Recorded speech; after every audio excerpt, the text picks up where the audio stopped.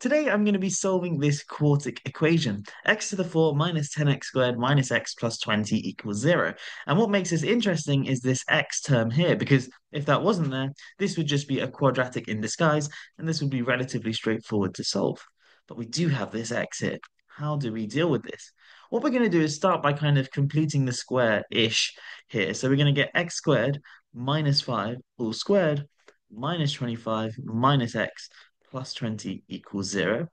And if we just rearrange this, x squared minus 5 squared minus 5 equals x. Okay, cool.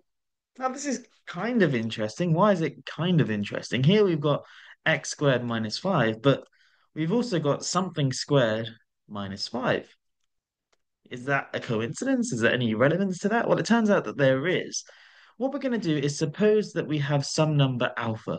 So suppose alpha is a number such that alpha squared minus 5 equals alpha. Then what I'm going to do is square both sides of this equation. And if I do that, I get alpha to the 4. Sorry, in fact, I don't need to even expand this. I'll just keep this alpha squared minus 5 squared. And that's going to equal alpha squared. If I just then subtract 5 from both sides, I get alpha squared minus 5 squared minus 5 is just alpha squared minus 5. But alpha squared minus 5 from this first equation is just alpha. And so therefore, if we have a real number or complex number, but it turns out that alpha would be real to solve this quadratic, if alpha squared minus 5 is alpha, then alpha squared minus 5 squared minus 5 is alpha.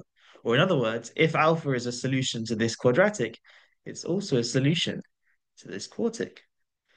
If I just rearrange this, I get alpha squared minus 5 equals 0. So by the factor theorem, this tells me that x squared minus x minus 5 must be a factor of this quartic. And now this becomes a lot more simple.